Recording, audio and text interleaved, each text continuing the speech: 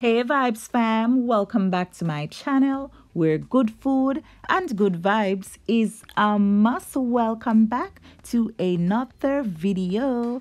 Today we're going to be making some blended seasoning, and here are my ingredients that I will be using, and here I chop them up. So now I'm going to be adding them to my chopper.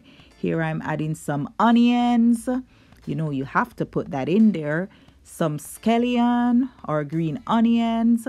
You get that all up in there. And of course, some sweet peppers, all the colors of the rainbow. My favorite, we can't leave these out. And now we're going in with some garlic. And for my garlic lovers, you can go in. And some thyme. What's the thyme? The thyme is to add some thyme.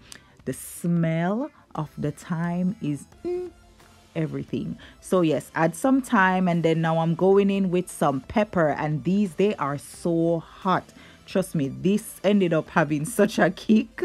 And of course some pimento, I was gonna say tomato, ginger. I'm not adding too much ginger, right? Because it's not every recipe that you want to put ginger in, so it's just a little bit. And I'm going back in with some more sweet peppers because I have more space, right? And what else am I gonna dash in there? Of course, I'm going to be using a bit of olive oil. You don't have to put it in there, but I like to put it in there. And now let's cover and we're gonna blend.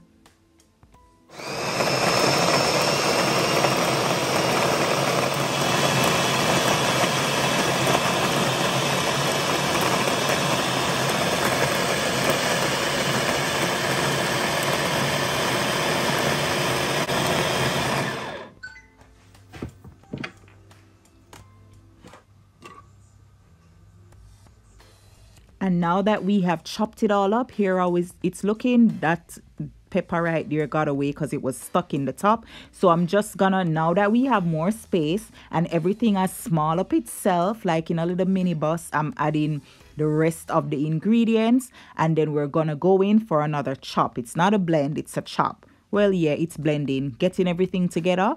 Blend, chop, everything. Go ahead.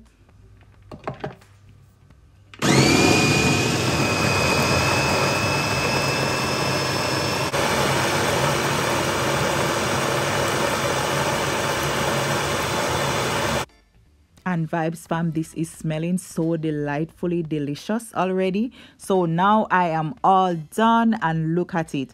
Look at all this deliciousness. Can you tell already that when you add this to your pot, when you add this to anything that you're seasoning up, I'm telling you Vibes fam, all the goodness. If you don't normally do this, do it. So here I'm showing you how I normally store it, always in a glass jar. And what I'm doing, I'm pressing it down so that to get rid of the air bubbles as well as to make more space. So that's one jar, and now I'm doing another one, and I always make like good amount and I just put it in the fridge, right? Always store it in the fridge.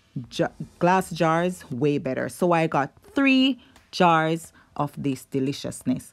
And Vibes fam, here we have it. Here we have my delicious, nice, luxuriously, smoothly blended seasoning.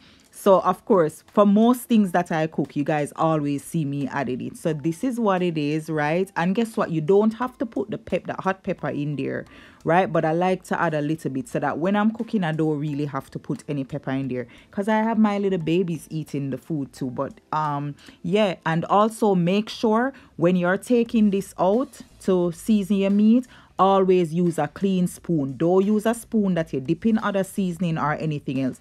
It helps to preserve it and to keep it nice and long lasting. So yeah Vibes fam, go ahead and try this recipe, and thank you so much for watching. This is the behind the scenes of the photo shoot, and for hanging out with me. Don't forget to like, comment, share and subscribe, and please go and follow me on Instagram and on Facebook. God bless you. Thank you.